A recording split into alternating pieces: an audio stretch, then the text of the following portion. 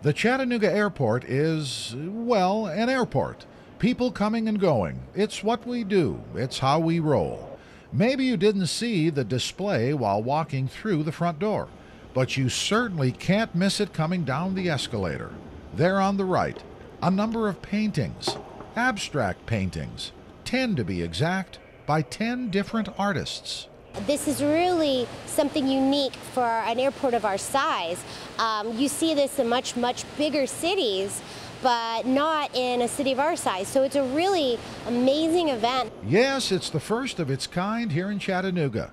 The exhibit is called Into the Blue, Abstraction in the Airport.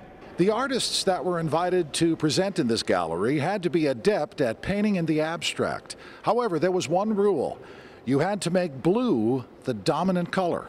Local artist Carrie Pendergrass is the one who came up with this idea.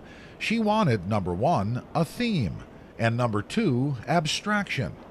Carrie hit the jackpot on both counts. I wanted to focus on that because it's not something that says focused on here locally, and because it's the type of art that I do.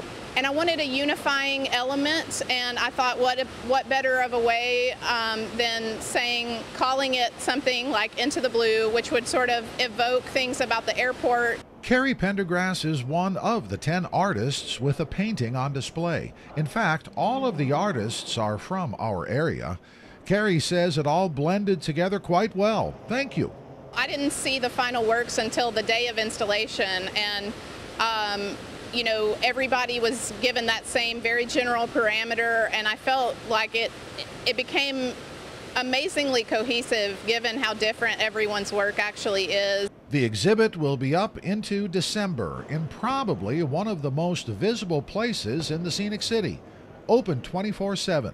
Viewing is free, and yes, the paintings are for sale. Dave Staley, News 12 Now.